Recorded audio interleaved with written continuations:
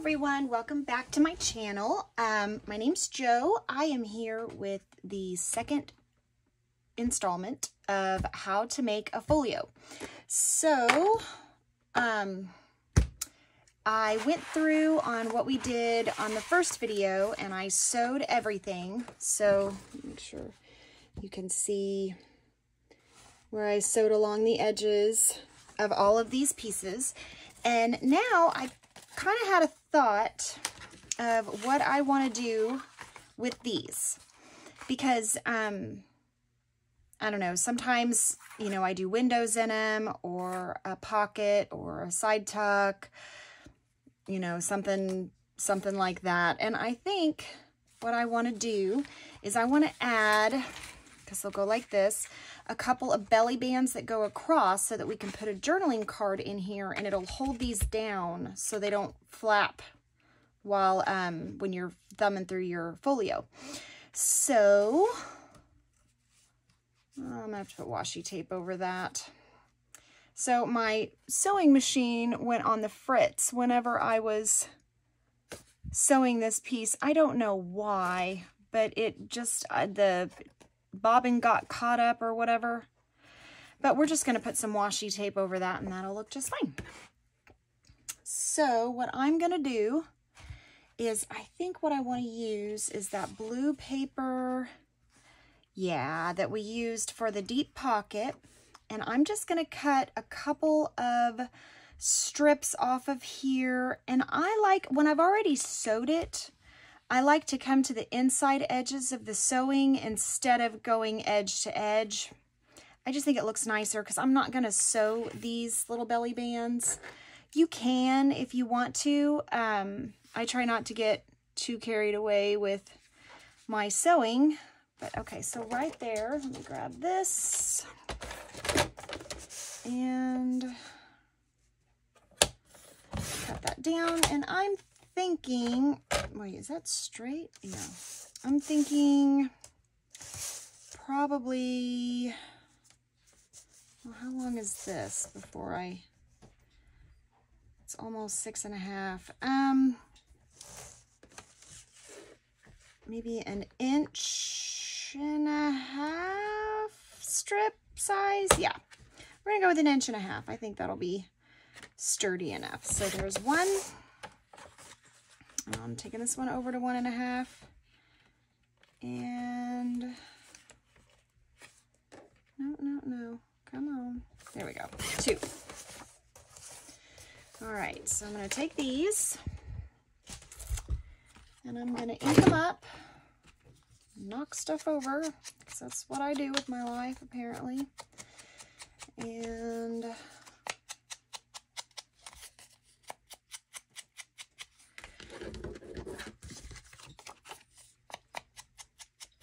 almost got it.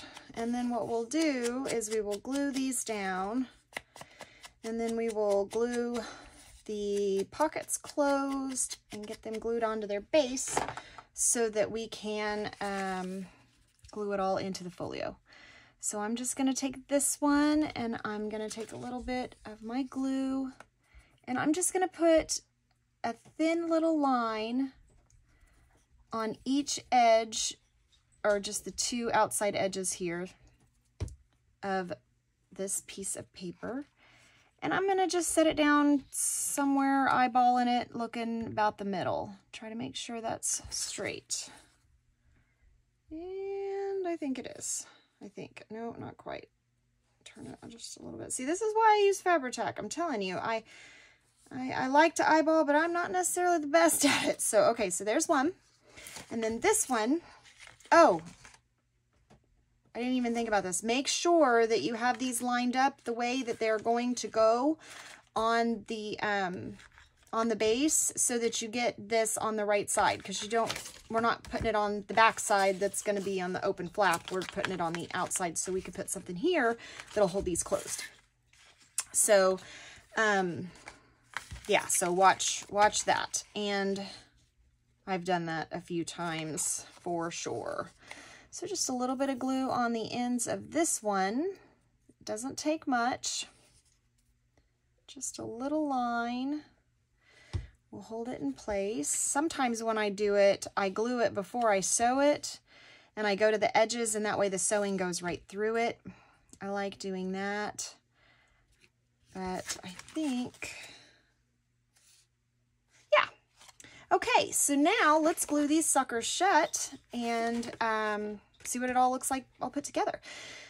So I always, instead of gluing over here, I always start over here where with the side without the gusset, because if you notice, well, not in this one, but sometimes it doesn't quite line up flush, and you'll have like just a little peekaboo of the stitching, and this way I know that I'm getting the edge glued.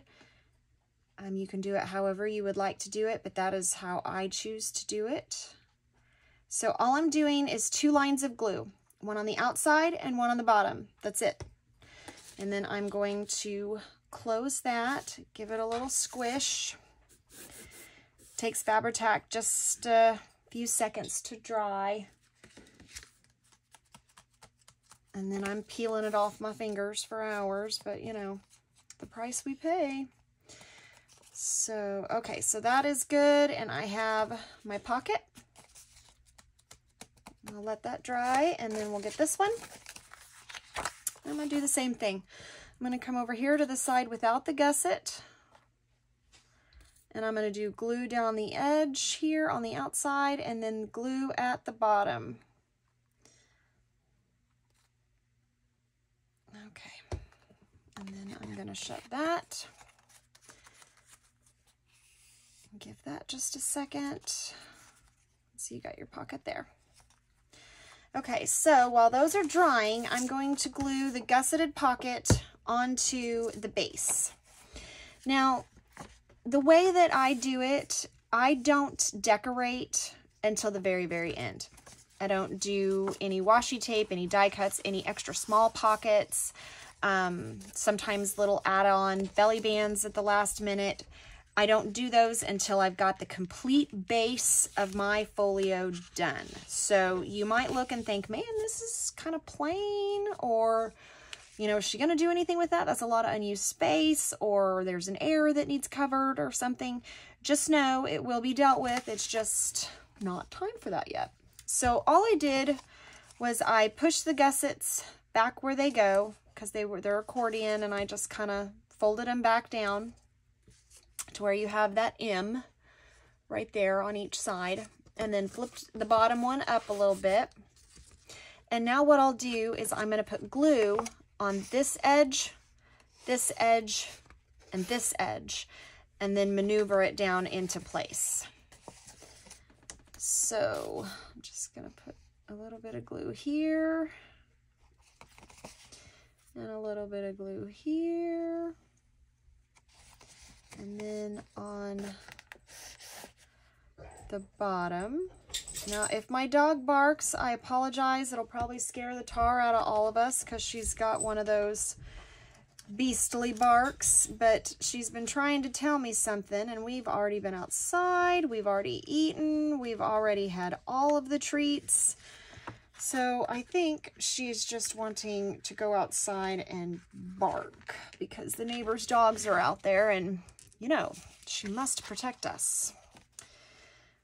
So if that happens, I apologize, because that's just her trying to get my attention when I'm crafting. She'll stand on the other side of the gate, and she grunts like an ape. It's very, very funny. And then she'll bark if I don't pay attention. She is a 6-year-old Great Pyrenees, and best animal I ever could have owned. Okay, so there's that. That is glued down. You can see right there. And if you don't get it perfectly flush with the sides or the lines, it's okay. It's not the end of the world. Sometimes I try to push it out a little bit. But it's not, I mean, it's not an exact science, and it's not easy, and these are junk journals. They're supposed to be messy, I think. So, I'm a perfectionist, so it makes it hard for me, but errors are okay. So, let me get that string out of there. And on the strings, you guys can cut those if you want, and then put a little glue down just to make sure that it doesn't unravel. I like the strings. I think it adds character. So that's why I don't cut them. I like it. I think it gives it that messy look. So now you have your big, deep, gusseted pocket. And now we're going to glue these onto this base. So this one, I believe, was at the bottom. And I'm going to flip this over. And I'm going to glue this right like this.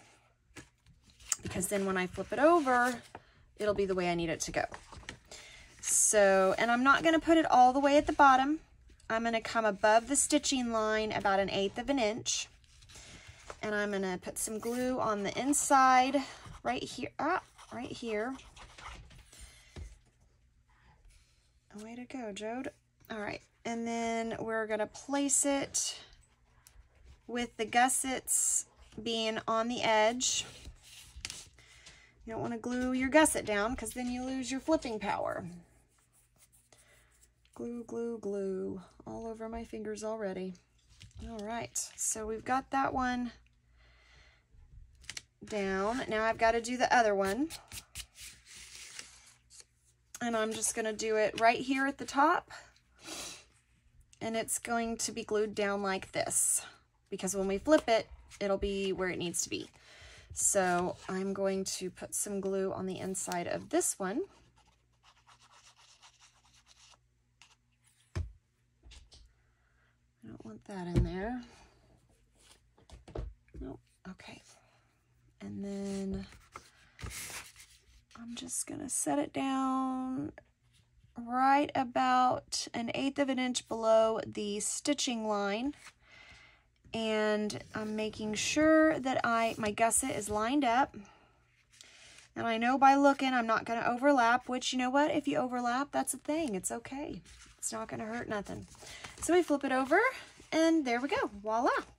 So what I meant is, let me find a journaling card here. And I can show you, this would go like, no, my fingers aren't working today. Like this, and then it keeps this from flapping open when you're flipping through your folio pages. So we'll have to make a cool journaling card for right there when we start doing the ephemera and the decorating and all the stamping and fun stuff that we're going to do. So, okay, now I'm going to go ahead and I'm going to glue this in the folio because I know that this panel is done. I'm happy with it. I'm leaving these open. I like to leave pretty images open for picture backgrounds and things like that. More than likely, I will probably put another pocket here because that would cover my little air over here as well.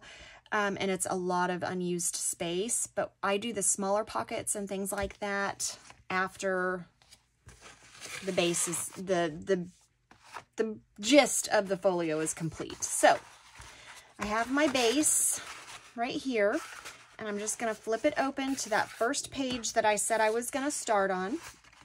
And, oh shoot, before I do that, I forgot. Whenever I used craft paper as a base, I always come in and ink up the gussets. It just gives it more of kind of a grungy look. You can use whatever color ink you want. I'm using Vintage Photo. I like the grunge factor it gives. But you could use, I would use a brown because that's kind of the concept of it is just to make it look a little aged, and it's already brown, but I mean, that's just me. You have your own vision, and that is probably going to be just as beautiful. So almost got it here. I can't believe I almost forgot to do that. I'd have been mad. They're not very easy. I mean, you can ink them afterward, but it's not as easy as before because you can't really get under a lot of spots. I will clean this mat later. It is in sore need of a cleansing. Okay, so we're going to start here like I said, and I'm taking my finished panel and I'm going to glue it right here. So I'm going to flip it over to the back. I'm going to maneuver any strings out of the way that I can. Half the time I'm still pulling them out anyway, but do what you can. And then I am going to do glue all along the edges, because sometimes the edges like to come up and we don't want that. We want this good and solid. And then I'm just going to kind of throw some glue down like this. Okay. And then we're going to flip it over. And I'm going to line it up at the bottom, just maybe 1 or 2 score lines on each side over the gusset. And just lining it up with the bottom, and then I'm going to check the top. Okay, so you can open it up, make sure you're even, and then just push it down.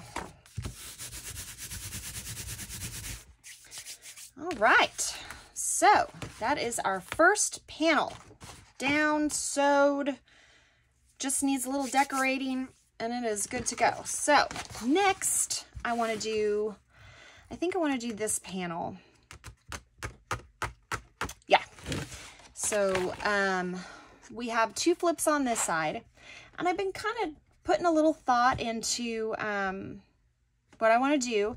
So over here, I want to do kind of like an envelope with a long top and then a little closure down here. We'll have some jute coming out from underneath it. Jute is the only thing I think that I'm using today. This is what I use. I just get it at Walmart. It's the only thing I'm using today that I did not use yesterday. So, and that's probably what I'll use. I may end up using my crocodile and an eyelet, but I may just do a circle. I'm not 100% sure. It just depends on kind of how it goes. So I went ahead and pulled 1 of every sheet out of here because it's just easier for me. And then I know that the diversity of the paper pack made it into the folio. So 1 of every page is represented. It's I don't know, I think that's important. So I want to grab something that isn't too much like these. So I think I'm going to go with one of the green papers. And let me see here. I gotta think. I don't think I want to use a leaf one. That's one of my favorites. I'm gonna save that one for something special. I just haven't decided yet. That white one's all right. We've already got a gray base. Where's the other green one? There's that green one, and I could have swore there was one other green one. It's hiding if it's in here. Oh, hello. I bet it's right there. Boom. This is the one I want to use. So I'm going to use this sheet, and I'm going to use this sheet. I'm going to put these up over there. Okay, so first and foremost, it's going to be a gusseted pocket with a flap. So I don't necessarily want to come all the way to the top, but I do need gussets on each side. So what I'm going to do is I'm going to take this and set it down. Yeah, okay. And I'm going to give it about that 3/4 of an inch overlap. And I'm going to mark it right on the end of the gusset line, right where the end of it should end up when you glue it down. So right there on the gusset line. And then I'm going to come over here. Oh, I told you the barking would start. And then we're going to mark here on the end. Sabine, it is okay. I'm so sorry. I wish I could splice this stuff out of my videos, but it is just not a possibility. So I'm going to mark on the end, and then I'm going to mark about 3/4 over. And I think, yeah. And then I've got to figure out the bottom. So I'm going to line it up with the top. Where am I at? There we go. And mark it right down here at the bottom. And then, Sabine, it is enough. And then mark it right here. Okay, so that's about 1/4 of an inch that it'll give us. Okay, so we got to cut this out. This.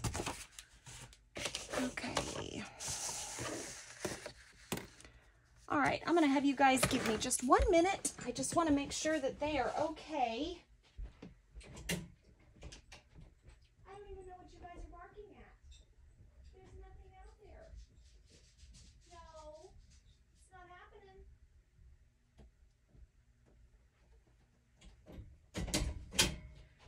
Okay, other than them trying to sweet talk me into going outside, there's nothing out there, but I think the neighbor's dogs maybe, and that seems to be the cause for all the excitement. Okay, so I cut at the outermost mark on this sheet, and then I'm going to cut down here at the outermost line on the bottom. Okay, so now we've got to score this to where it ends up like a gusseted pocket. So I'm going to do the bottom first,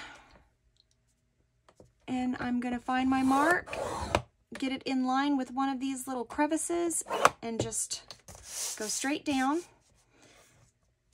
And then, all right, so I'm going to get this one lined up with one of them, and I'm going to mark it down. And then I'm going to come over 3 and do it again, and then come over another 3. Is that right? That's right. And score it again. So you should have 3 score lines that are approximately 1/4 inch apart. Let's measure that to be sure. Yeah, they're about exactly 1/4 inch apart, or 3 of these little crevices. So I'm going to flip it over, and I'm going to find my mark down here at the bottom, and I'm going to line it up, and then I'm going to do the same thing. 1, 2, 3. Okay, so this is how it should look. You should have your 3 lines and then your 1 line at the bottom. I know it's kind of hard to see that, so I'm trying to help. So, okay, so now I got to cut the bottom, and we're going to cut it like we did that other one. So I'm going to come in up here, and I'm going to cut right here where this long part is that doesn't have any score lines. I'm going to cut it angled right there to the corner, and then I'm going to turn my scissors and kind of semicircle it out. And then the other side, it's easier if you just flip it upside down, and I'm going to cut right here to the corner and then turn my scissors just like that. So that's exactly how that ought to look for you. Okay. So I got, oh